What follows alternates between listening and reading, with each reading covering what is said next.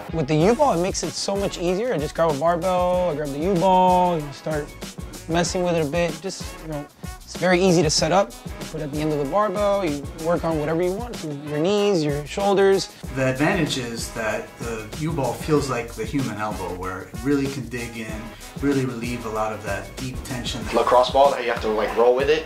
I like how it's stationary and I can go around it.